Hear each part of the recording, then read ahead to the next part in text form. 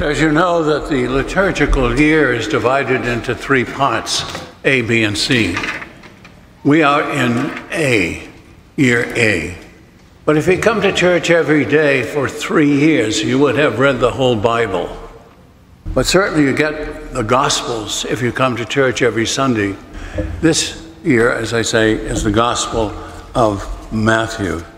Matthew was writing to the Jewish community, so he wants to arrange his material to show that Jesus is the continuation of the covenant given to Moses.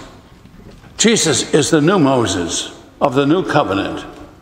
Jesus has come not to do away with the law and the prophets, but to fulfill them. The Sermon on the Mount is the new law and gives added depth to the commandments. The Beatitudes are attitudes of the disciple given to help one find the right path to the kingdom of God. If you really follow the way of the Beatitudes, you will find out that that's how Christ lived. So you are to live as Christs, as children of the Lord and brothers and sisters of the Lord. Pope Benedict had a 3-volume work called Jesus of Nazareth. In his first volume, he wrote, "When man begins to see and to live from God's perspective, when he is a companion of Jesus, then he lives by new standards, and something of the eschaton, the reality to come, is already present. Jesus brings joy into the midst of affliction." The Beatitudes spoken with the community of Jesus' disciples in view are paradoxes. The standards of the world are turned upside down. The Beatitudes are the paradigm of model of disciples. As I say, Matthew is writing to the Jewish community, so he wants to show that Jesus is the new Moses. Moses gave 10 commandments, and Jesus does the same, goes up on the mountain and gives the Beatitudes. So the Beatitudes are to take us beyond the 10 commandments. In today's gospel, Jesus says, "Come to me, all you who weary and find life burdensome, and I will refresh you. Take my yoke upon your shoulders and learn from me, for I am gentle and humble of heart. Your souls will find rest, for my yoke is easy and my burden light." The gentle and humble heart in the Beatitudes is, "Blessed are the meek." Pope Benedict goes on to write, "There is an interconnection between the Old and the New Testament based on the word meek." We read, "Rejoice greatly, O daughter Zion. Shout aloud, O daughter of Jerusalem. Lo, your king comes to you triumphant and victorious. He is humble, meek, and riding on an ass, and the colt full of an ass.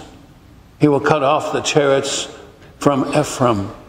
The battle bow shall be cut off, and he shall command peace to the nations. His dominion shall be from sea to sea and from the river to the ends of the earth." This passage presents to us a poor king, a king whose role does not depend upon political or military might. His inmost being is humility and meekness before God and men. In this, he is the exact opposite of the great kings of the world. He is the king of peace and of God's power, not his own. In our today's society, we are suffering from narcissism, self-centeredness. Pity these poor guys coming out of college now, facing a world most difficult. And when we interview those who are getting ready for marriage, we find that they're terribly self-centered. I don't know how you can be a good lover if you're self-centered. Unless you love yourself, that's it. But that kind of self-love is not the love that we should have for ourselves. The love that we have for ourselves is recognizing the gift of God. We are a creature of God, created by God, continually being created. The scripture tells us to be perfect as our Heavenly Father is perfect. But the New Translation is be perfected as your Heavenly Father is perfect, which means keep growing. God's not finished creating you. We eventually get to say, I can do everything God asks me with the help of Christ, who gives me the strength and the power. That's terribly opposite of self-centeredness. To be God-centered. To know God. To know God.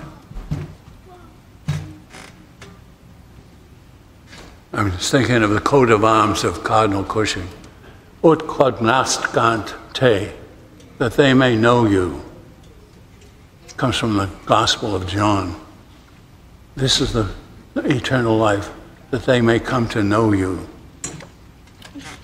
Every day we should, in our meditations, come to know Jesus even more and more, so that we are companions of the Lord.